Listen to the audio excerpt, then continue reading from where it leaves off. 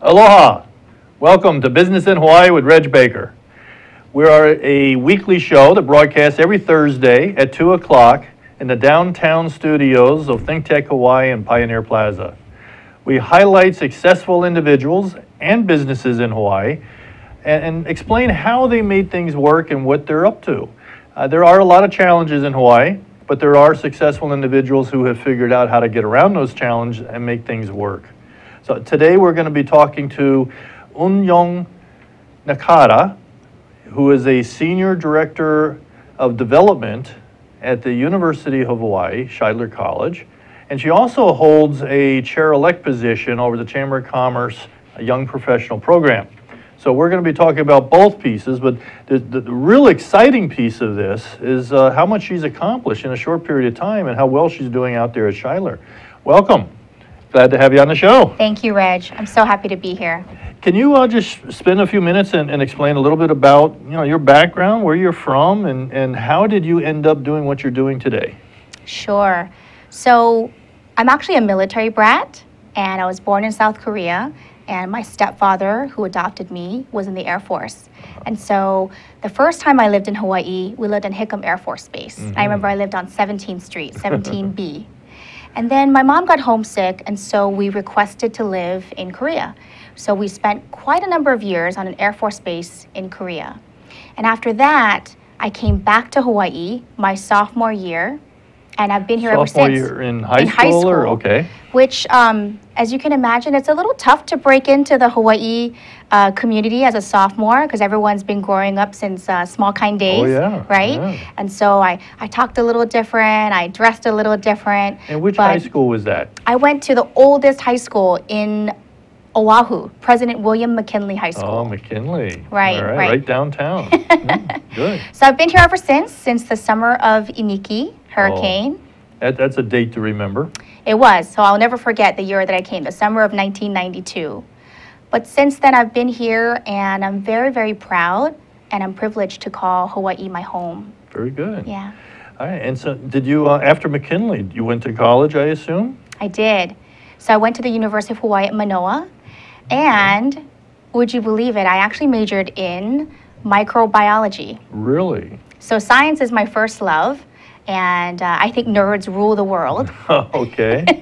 All right. Well, I don't want to argue with that. Otherwise, my computers may all fail me tonight. So go ahead. So I loved bacteria and viruses and immunology and genetics and all those things.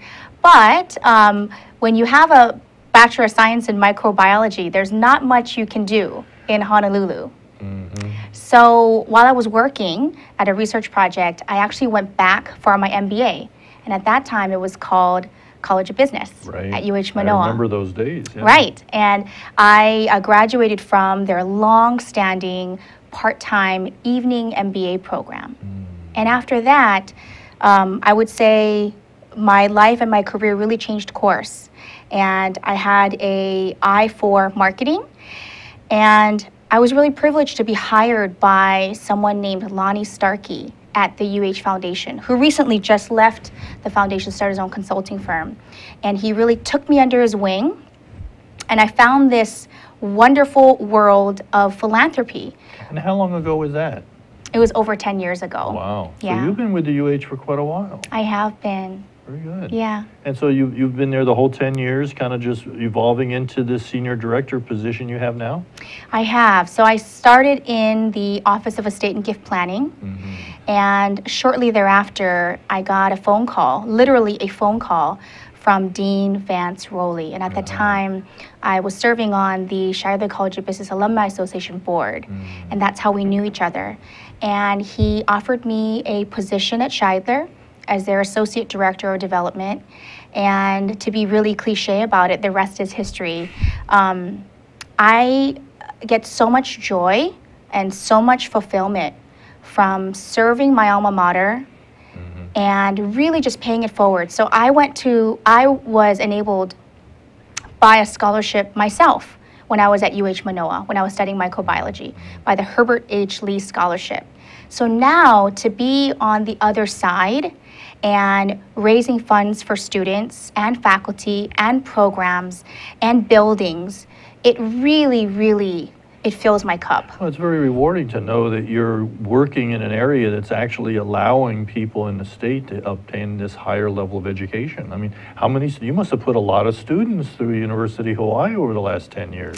Well, I was a small part of that. So me and many, many wonderful people that I work with, yes, it really feels great. I love being able to go home and, seeing my husband and seeing my daughter, and when I look at my daughter, I can know that I did something good that day. I did a +1 that day. Good.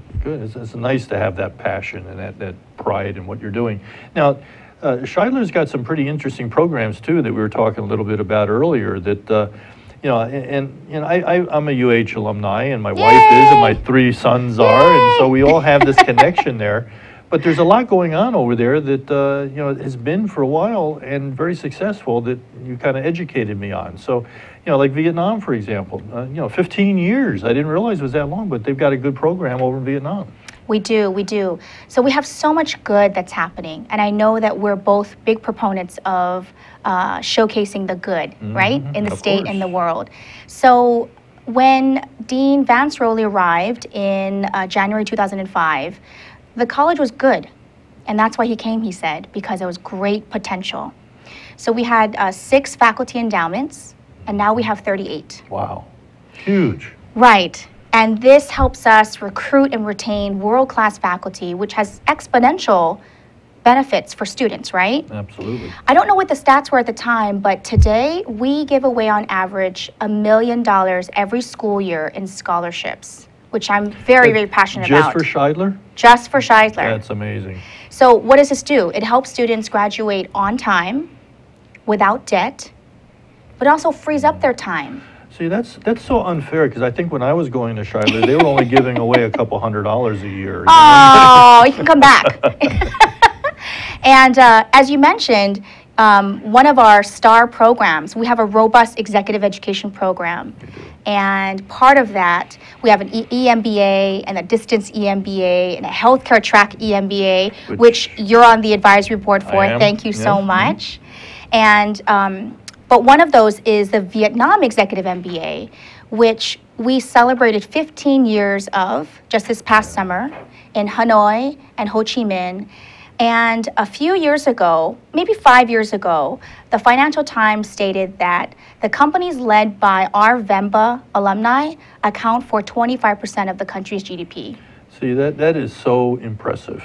And that's something that we really, I haven't heard enough about that here in Hawaii. I mean, that's a success story all by itself. It is. It's a one. And even a few years ago, Senator John Kerry mentioned our Vietnam Executive MBA program as something concrete that is a positive towards U.S.-Vietnam relations. That was a real big moment for us. Yeah, and I know, at the time, I think Secretary Kerry, he's a Vietnam veteran, I'm a Vietnam veteran, I'm a member of a Vietnam veterans group. And, we have conversations about, some of the legacy that we left behind. I think it's good that we are doing something positive to try to fix the wrong that we did in Vietnam. Right. Yeah, and this is good. And the wrong I'm talking about is that we left them hanging there, and it created some problems. So we're back, we're helping rebuild the economy, we're doing some very positive things.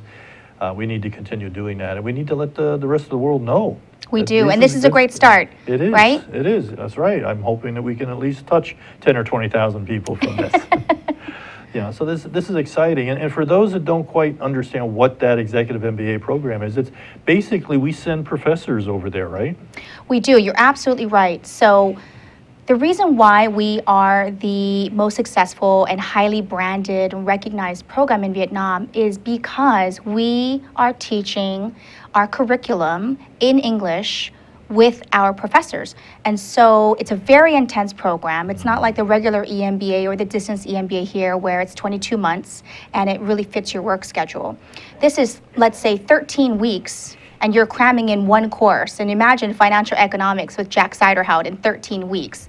But it's like boot camp. They just absolutely love it. So someone that we both love, Dr. Dave Bess. Of course, David. And so he's one of our star faculty that are asked to go over to teach in the VEMBA program. And it's a real privilege because we want to send our best faculty. Of course.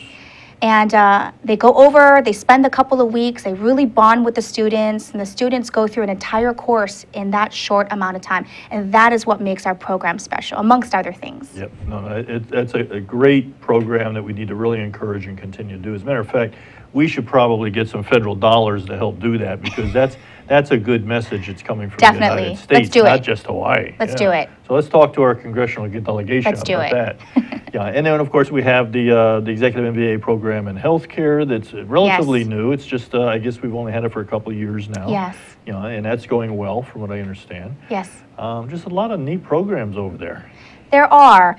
You know, something that we're in our 5th year of, but I would say most people don't know is that since 1949, the College of Business, the Shidler College of Business now, has been admitting students at the junior level. So they come to UH Manoa, they finish their freshman year, their sophomore year, they finish their course, and they apply to be admitted into the Shidler College of Business. That's the traditional model. It is, right? Your 2 wonderful sons who are very successful followed that model. But what we realized was that we were passive in that process. So to compete with other universities around the world, we had to be more active. Right. And that required us to admit students at the freshman level, very high achieving, high SAT scores, high GPAs, straight from high school into Shidler. So we're actually in our 5th academic year. It's going very, very well from public and private high schools. A lot from California. Really? Really. So we Very have good. we have a tuition agreement with California where they only pay 150% of tuition.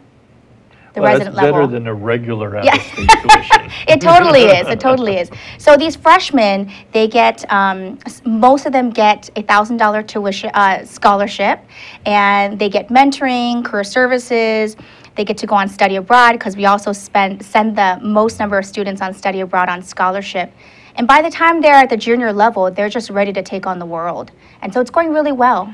Well, and they're also comfortable in the environment, and they're probably a little bit more focused. They know exactly what they want to do, and they're more focused and moving in that direction. So Absolutely, laser focused. Yeah, and Absolutely. that's great. I know that for most students, at least historically, it just takes a while or a year or two to get into the campus environment, to explore all the different options, and to be able to decide exactly what it is that you want to major in.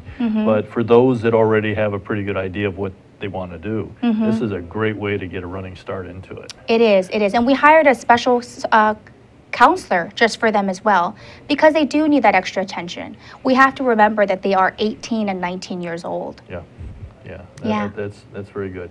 We also have something else in common that we haven't talked about, and we will be doing a little bit more of that, after we come back from the break. But basically, it's a Chamber of Commerce connection. Yes. And you've done so well out at the university, and you're also doing equally well with the Young Professional Program at the Chamber of Commerce of Hawaii.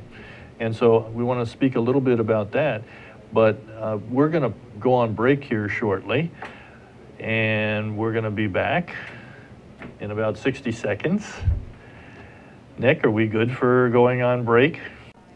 Hello, I'm Marianne Sasaki. Welcome to ThinkTech Hawaii, where some of the most interesting conversations in Honolulu go on. I have a show on Wednesdays from 1 to 2 called Life in the Law, where we discuss legal issues, politics, governmental topics, and a whole host of issues. I hope you'll join me. Aloha, my name is Richard Emery, and I host Condo Insider.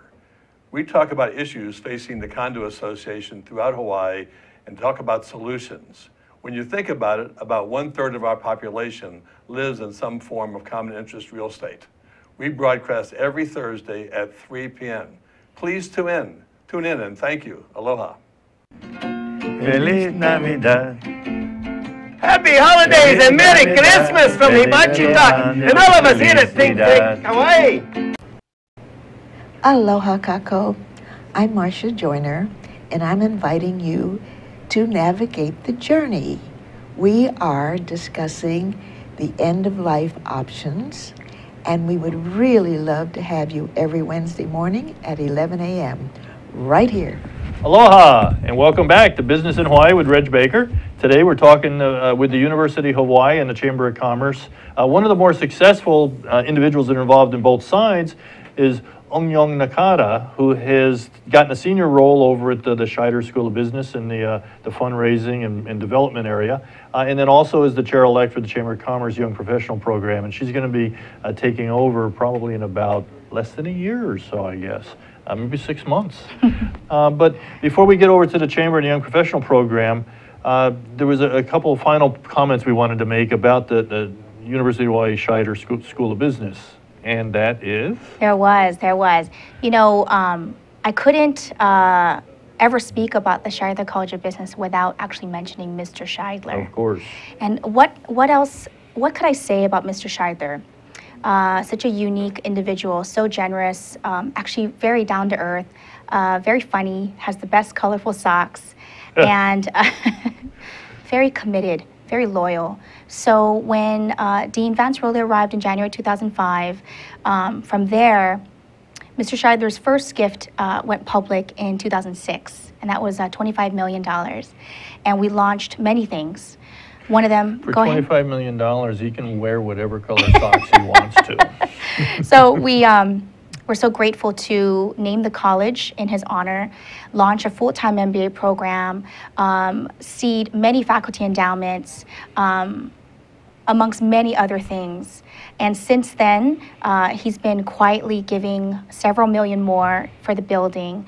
And then in October 2014, as I hope most everyone in the community knows, we announced the visionary gift, which was Mr. Shidler's commitment to give another $69 million to bring his total giving to $100 million.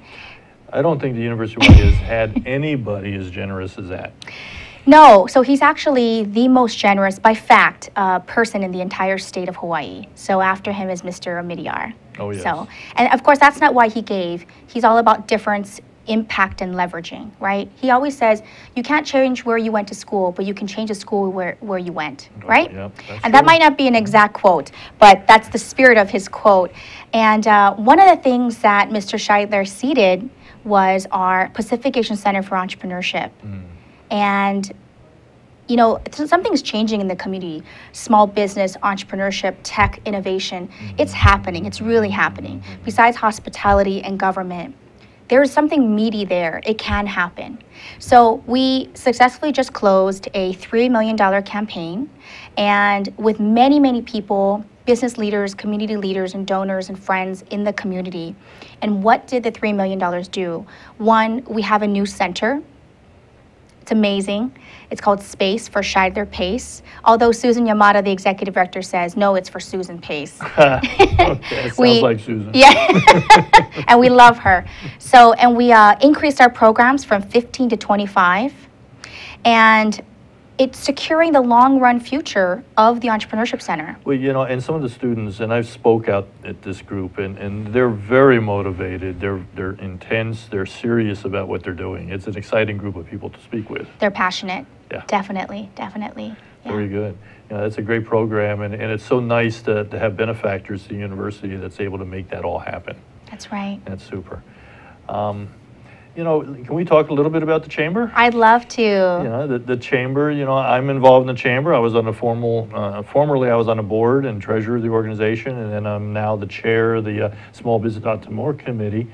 And when I was with HMAA, I helped sponsor and provide some capital to start the YP program. You did. Yes, Thank you. yeah. As a matter of fact, Jacob was one. Jacob, no. He was one of our assets that we contributed to the program. I'm sorry, Oh, Jacob. great asset. Great Yeah, he was. asset. He's a good guy. He is a great asset. And so he took the lead on that, and we funded some of that. We got that going, and it has flourished. It has done very well, and you've been a big part of that. Well, I've been a small part of that. So I joined the YP program. This is my 5th year.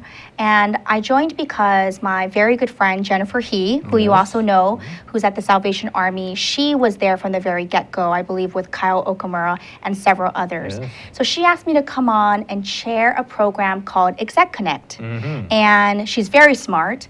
And I found it very fulfilling and quite easy for me. It was a way for me to leverage the privilege I have at the Shidler College of Business and the interactions I have with community and business leaders and ask them to give 1 hour of their time, 3 executives a month, and have talk stories style informal lunch with the YPs. And this is the only free benefit to the YP members.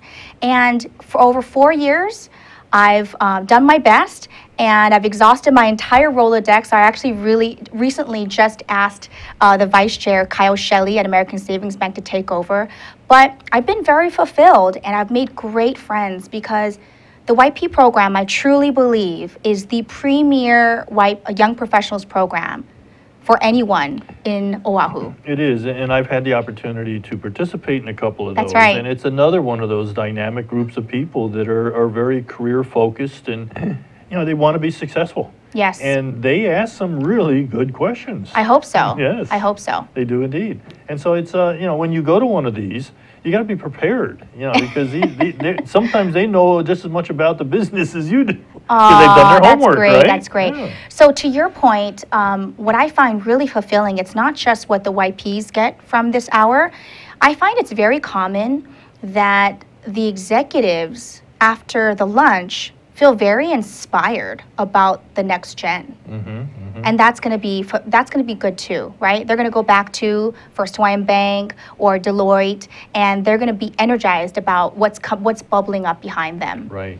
It sometimes, again, you hear these stories about, these different generational issues and all that, and true, not true, exaggerated or whatever. Right. But sometimes you go over to the program at the University of Hawaii, or you go over to the Exec Connect program, and you get to see those individuals that are really committed and focused, and it will change your perspective. Right. Definitely. It's Definitely. great. Yeah. And so now, as you move in, you're transitioning into another role now. You're going to be the chair elect, right? You are the chair elect. I am. So I'm privileged to be the chair elect. And right now, the chair is Stan Lau of Hawaii Tech Support, Right. another great YP.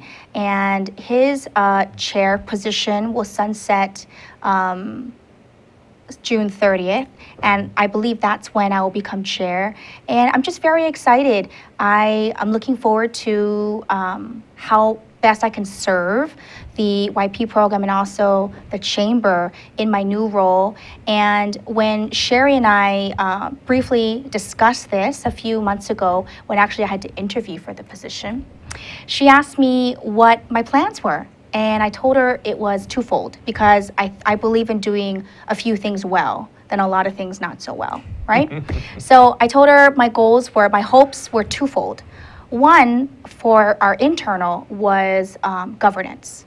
And it doesn't mean reports and structure and hierarchy, but it means evolving the bylaws a little bit more, creating a vice chair position, creating succession, creating support, creating some structure so that it promotes the organization into perpetuity. Right. Right? Sustainability, make it. Exactly, yeah, exactly.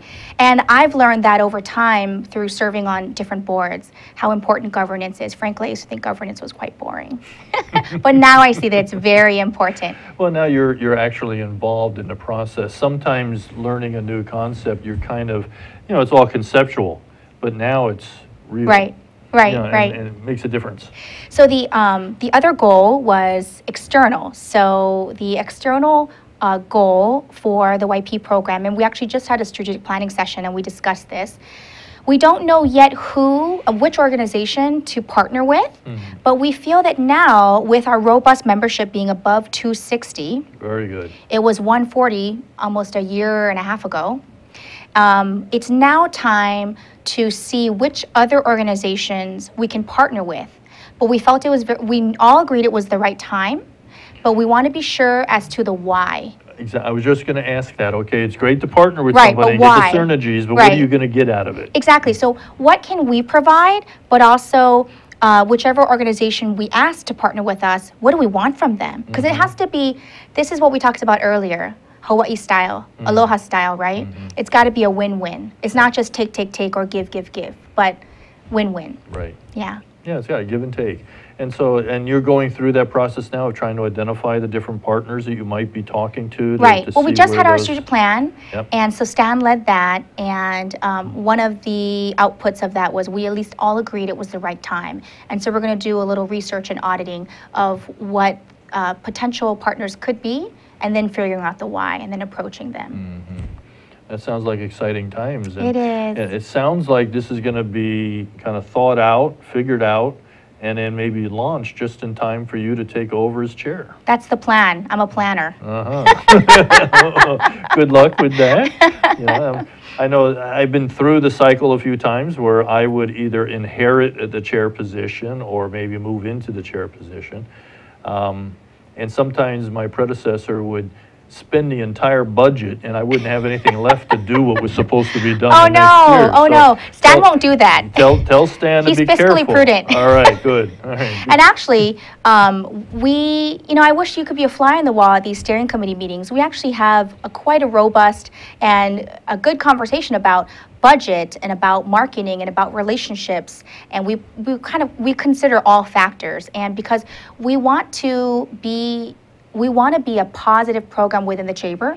We want to be a revenue generating program. And we're finally there. And this makes us really, really happy because all we want to do is support share in the chamber. Of course. Now, we're down to our last 30 seconds Okay. here, and so we're going to just kind of wrap up. But there's a lot of programs that the Chamber offers through the YP program, and you have a website that people can find out more information on? Yes. Okay, and that would be, do you know what that name is? Oh my gosh, COCYPHawaii.org. Okay, so remember that. And then also, we've got a big event coming up here in early January, don't we? Chamber Week? No. No, that's July. Kind of close to the family. Oh, yes. Okay. So please allow me to wish my daughter a happy 7th birthday on January 2nd. Happy birthday, Mia. You're the best. And Mommy and Daddy and Nana and Papa just love you. All right, Mia. Very good. All right, good. Thank you for being on the show today. Appreciate it you. very much. Great stories about both the Chamber and the University of Hawaii, so it's exciting times for you and for those organizations. This is Reg Baker, host of Business in Hawaii. We air every Thursday at 2 o'clock from 2 to 2:30. We highlight individuals and businesses that are successful in Hawaii and share some of the secrets on how they do that. So until next week, aloha.